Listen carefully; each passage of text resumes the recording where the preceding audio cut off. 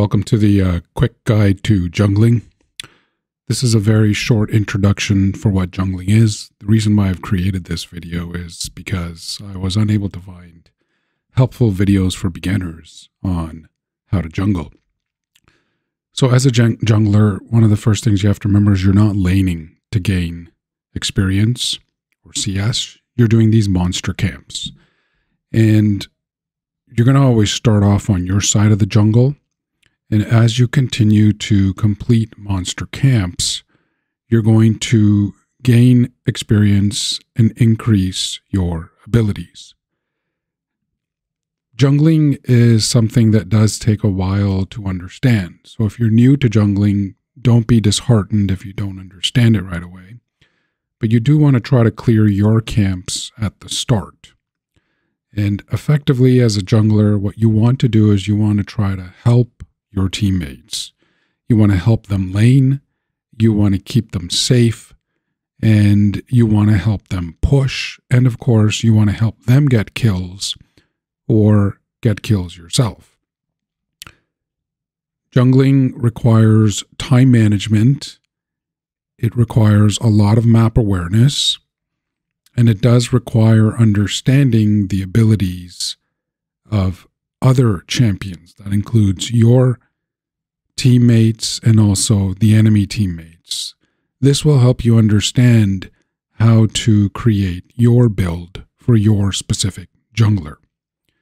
Now, as this is a quick guide, it's meant to be an easy guide. So a lot of the abilities that you want to get or items are things that I'll discuss in a different video. Right now, it's more about you feeling comfortable in beginning to jungle. Jungling requires also that you frequently attempt to gank. And gank is basically where you'll see here, you're coming up into your friend's lane and you're just stepping in and you're trying to see if you can attack the enemy champion with surprise, or if not, just helping your champion here in the lane so that he doesn't get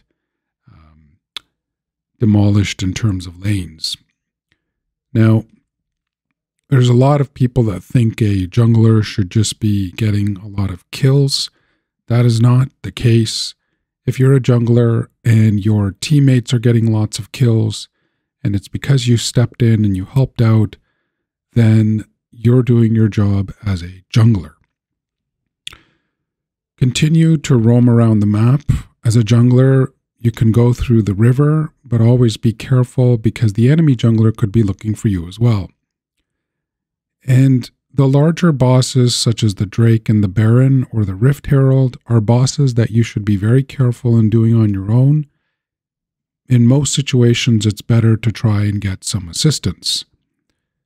And you'll see in this lane here, I simply popped in and left in the hopes that perhaps the enemy champions that are attacking the bottom tower might leave, or at least until my team arrives. And the same situation here, just coming into the lane, helping out, and trying to take towers with your friends if you can. And as a jungler, you also want to be careful that the enemy jungler is not attacking your team, and also that the enemy jungler is not stealing your jungle. If the enemy jungler is stealing your jungle, then they're going to increase in XP. So if you're trying out jungling, remember, be patient, try to do as much research as possible, try the training modes in League of Legends, because practice makes perfect, and also remember to pick a champion that is suitable for jungling.